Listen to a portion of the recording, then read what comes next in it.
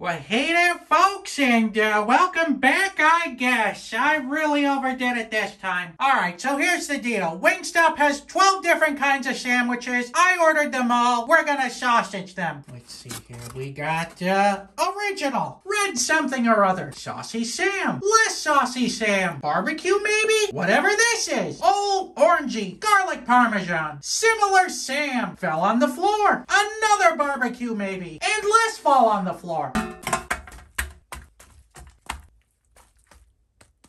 Well, we'll also shove, some buns in there for more binder. Teenage Wasteland! This is gonna be a little rough. We're running out of room. By the way, this also doubles as the vomit bucket for when my kids are sick. This probably doesn't need a regrind, but I feel like it would be a wasted opportunity if we didn't. No, I feel like we ended up with more chicken.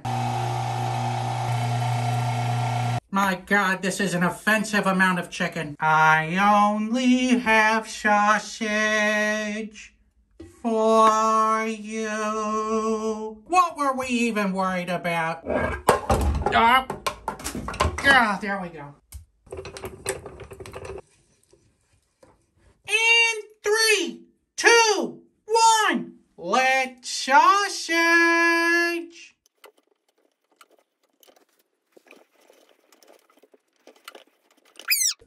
No! The old pre-burst. Alright, here we go again.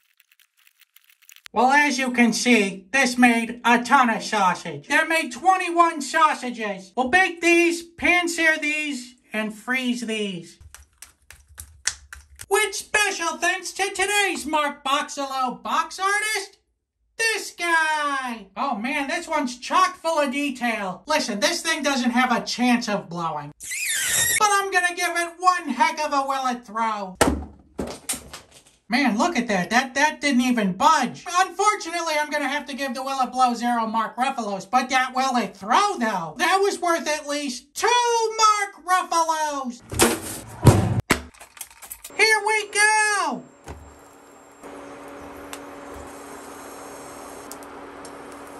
Alright, I think we're done here. Alright, first one up is the pan-seared sausage. Let's open it up and see how we did. Looks very, very, not good. Pan-seared, Wingstop chicken, what have you. Here we go!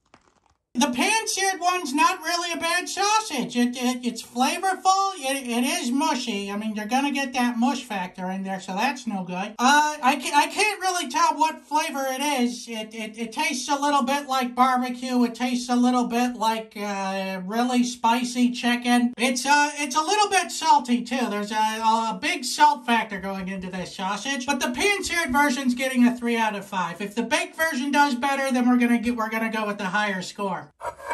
Oh, we got a burst. Look at all that grease. And we can see by this bursty boy, it looks pretty plain Jane in there. Yeah, baked Wingstop sausage. Here we go. Major difference between the two sausages. Baking it provides it with a little bit more solidness. And I guess the longer cook makes the flavors integrate more, because this is one tasty sausage. A little barbecuey, a little spicy, very good sausage. I would give this a 5 out of 5 if it was just a little bit less mushy. I don't think you gotta sausage all 12 of them. I mean, maybe one spicy one and maybe one barbecue one will probably get you the same way. I'm gonna have to give this sausage here a 4 out of 5. Bop, bop, bop, bop, bop.